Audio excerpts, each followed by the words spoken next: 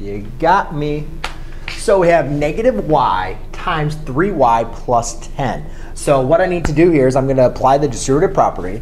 And in case we forgot, let's just write out what the distributive property states. Distributive property states that a number times times an expression inside the parenthesis, I need to make sure I now distribute that by multiplying it by both terms inside my parenthesis. So if I have a times b plus c, that is equivalent to a times b plus a times c. So here, what I have is now I have a negative y. So it's a little bit different than my a and b plus c, but we're just going to have to adapt with it. So I have a negative y. So what I can do is negative y times 3y. So I just write negative y times 3y, and then again, negative y times 10. And just notice how I just multiplied that number outside my parenthesis to both of my terms inside the parenthesis. Now we just need to simplify.